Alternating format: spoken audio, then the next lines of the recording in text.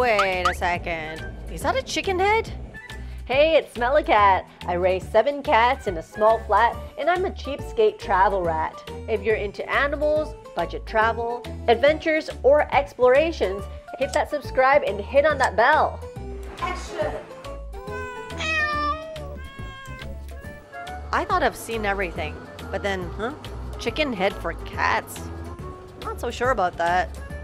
I mean, I had cats eating chicken hearts, I had my cats eating chicken necks, but chicken heads?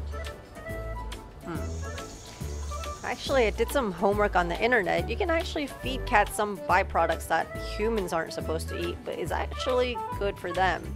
I see people feeding cats chicken gizzards. I know there's people giving cats chicken necks along with some other parts like their feet. I've seen ones where there's cats eating chicken wings and cats eating chicken bones, but even that, I mean, isn't that a choking hazard? Well, actually, no. This is cooked so soft, this is like canned sardine bones. Hey, if you like what you see on this channel, consider supporting me on Patreon. Thanks, guys! Oh, so they do eat it. Okay, that's really weird. That's one of those, like, I don't know, cats eating weird things that they find in the wild. I mean, they do have liver for cats, and then cats eating whole prey in the wild is quite normal, but I don't know.